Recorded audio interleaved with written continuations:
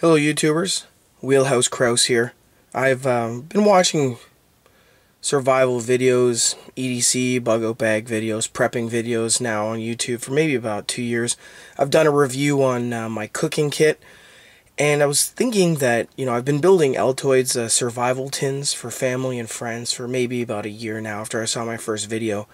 And, the best part is that with everyone you build, you find something new to do or something better, a better way of doing something. You watch someone's video and you find out their tricks and you incorporate it into your own. And it's the best part with social media is that no matter where you are, we can share all these ideas and, make ourselves a better product in the end. So I thought I'd share my video on my personal tin. It may not be elaborate like some, but at least it's something. And that's one thing I think everyone needs to understand is that these little kits, bug out bags, things you have for your EDC is different from everyone else's because of what you believe you need.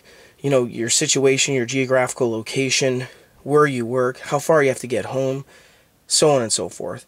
So feel free to leave some constructive criticism if there's, something you think I could fit in there or something you really think I don't need. Feel free. I'm a big boy, I can take it. So let's get into the Altoids tin. So also saw, I never had these elastic bands for a while, but I saw a video that had them, and I stole them from the produce department at my local grocery store. So hopefully the produce manager's not watching, and he would get upset. So, bam. First thing you're going to see on the top, regular razor blade and a needle. Electric tape's there.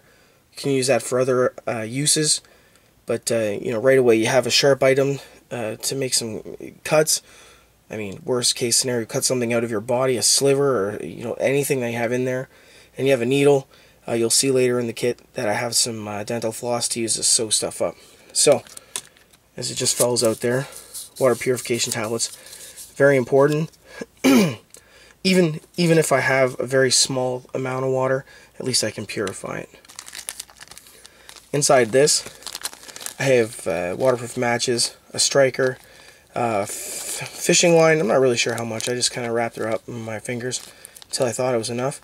Some dental floss, assorted hooks, sinkers, all in one kit. Also, I got an idea from a guy on YouTube. I wish I knew his name, but I'll put in the comments. With these screw-in eyelets. Great idea. Very small amount of space they take up. Uses, unlimited. But the main use is for a fishing rod. Get a branch, you can put this on the end of it. Do some casting, get your line out a little bit further. Great idea. Pencil with some duct tape on the end of it. Snare wire, not only for hunting, but also for most survival situations. I mean, you needed to do a MacGyver rig job on something to, get moving, carry on with your point A to point B transit. Birthday candles.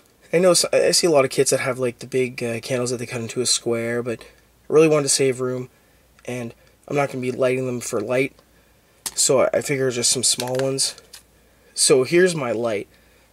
Came up with the idea, saw it in the dollar store, and just a normal glow stick chem light.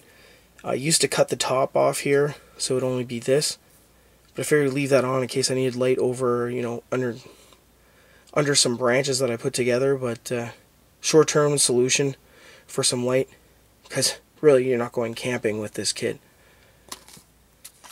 So in the SAS survival guide, I saw they had a bouillon cube. I didn't have space for it, so I just flattened her up, threw it in a bag, and worst comes to worst, a little bit of water in the tin. At least you have something to, wet your lips with that has some kind of a taste.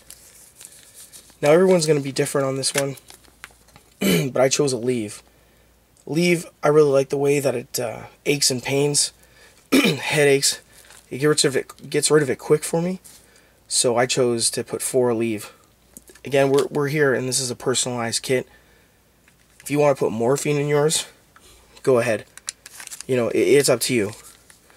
A lot of kits I see have like 4, 5, 6 band-aids. I chose to add some gauze in too. You never know, stop some kind of larger cut, abrasion. Use it to aid in the cleanup process. Also 2 alcohol wipes, 2 band-aids, 2 Right in the Rain pages out of a book. In the bottom, I have tin foil. I don't know how much tin foil. Everyone says like, oh, I have like, 8 square feet of tin foil in this thing. I rolled it out until it was long, and then I folded it up pretty good, and that's how much I have. Seems like enough. Now, also with the tin, I mean, in my EDC I carry a signal mirror, but the tin's also good. You can see the light flash. I mean, that's going to send some flickers somewhere up into the sky. I mean, it's better than nothing. So, if you have only this tin, polish it up a little bit. Somebody's going to see that. So, concludes my portion of my video on Altoids survival tin. Feel free to leave any comments. And yeah, thanks for watching my video. Subscribe to my channel. I plan on doing a review of my EDC Maxpedition Fatty and also my bug out bag shortly.